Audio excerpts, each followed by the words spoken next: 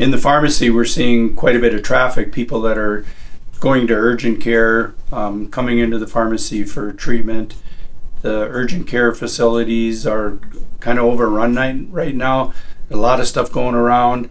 I thought we'd pull in Mick to give us some idea of what he's heard and kind of get back to some of the preventative things that we can't forget about. Yeah, thanks, Kevin. I've heard a fair amount that the urgent cares are full, long waiting lines, lots of people not feeling well right now, and 'tis the season, unfortunately. I've heard a lot of COVID. I've heard a lot of influenza hasn't really started to pick up, but there's the norovirus, there's the adenovirus, whole bunch of viruses that are the common cold, but they're wreaking havoc on people. I think a lot of people have let their guard down, unfortunately.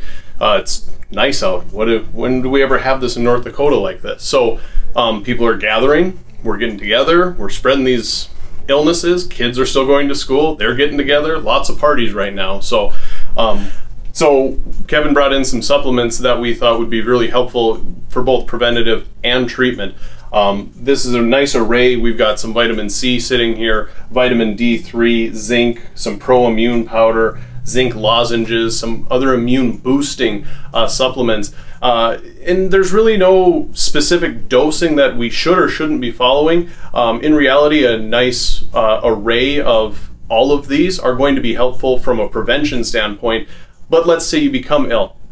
If you boost up your dosing on vitamin C up to like 500 to 1,000 milligrams once or twice a day, vitamin D up to 5 to even 10,000 IUs per day.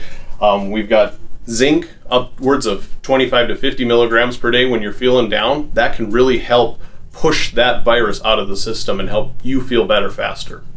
And some of these things come in combination. A product like Zinc Pro is a zinc product with some arginate chelate, which helps the immune function.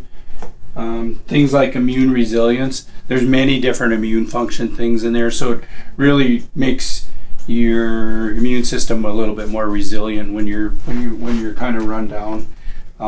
If you come into the pharmacy, I would ask my staff about the Winter Wellness Essentials handout that we've put together. Can give you some guidance into some of our recommendations as well. Yeah, and I love deferring a lot of patients to the pharmacists. They know what they're talking about. They've got a really nice selection over at Dakota Pharmacy that I suggest to a lot of my patients.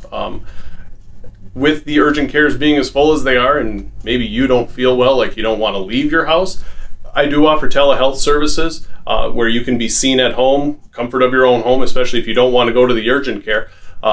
If you would like to set up an appointment, you can visit my website, healthnowapp.com. All of the contact information are there. Between HealthNow and Dakota Pharmacy, we can get you taken care of.